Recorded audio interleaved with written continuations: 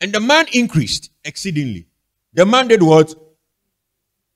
And had much cattle and maid servants and man servants and camels and asses. What are you talking about?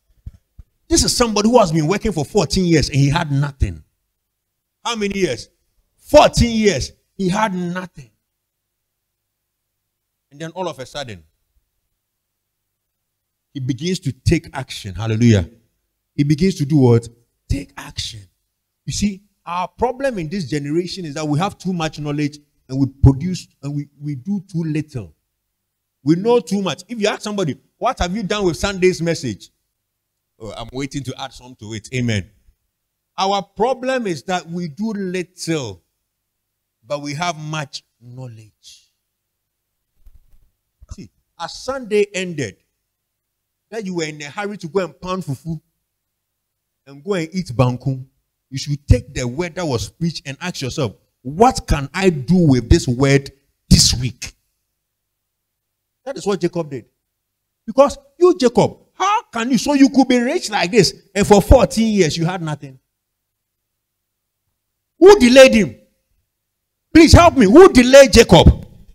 All along, you could put stick in something for these people to see and produce a certain kind of animal. And all along, you were sitting down. Hallelujah. If I tell you the amount of money, the gold mine you are sitting on, the resources and the talents and the giftings of God that you are sitting on, you will be surprised. Hallelujah. Because the Bible says that greater is he that is in you than he that is in the world. If he that is in you is greater than he that is in the world, what has been the benefit of he that is in you? Men are carrying God, yet we don't see the effect of God in their lives. Have you not heard that Christ in you, the hope of glory? The Bible said that if the Spirit that raised Jesus Christ from the dead dwells in you, the Holy Spirit that created the heavens and the earth dwells in you, he will do what? Quicken, revitalize your mortal bodies. Hallelujah. That Spirit is dwelling in you. The Spirit of God is dwelling in you.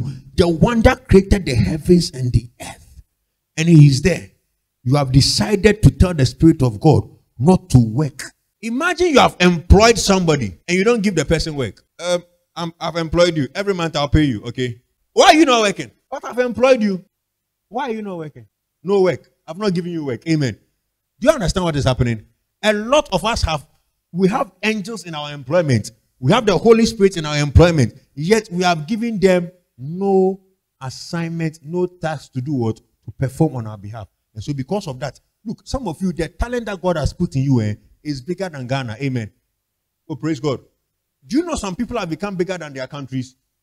Do you know look, if you go to America and you say Asamoah Gyan, everybody knows Asamoah Gyan. If you say Ghana, they don't know Ghana. True or false? You don't know they know Asamoah Gyan more than Ghana? Yes. Praise God. If you say Ghana, they say Asamoah Gyan, Asamoah Gyan. If you say Asamoah Gyan, they won't say Ghana. But if you say Ghana, they can say Asamoah Gyan. Amen. Some people, God, look, the talent that God has blessed you with is bigger than nations. Amen. Do you not read that? Bible says that one shall what? Shall chase 1,000 and two shall chase 10,000. He said one shall become a nation. Hallelujah. You can become a nation. What is within you is so mighty, so great. Hallelujah. And I believe that there is an explosion that is going to come over your life if you begin to see the right things. Hallelujah.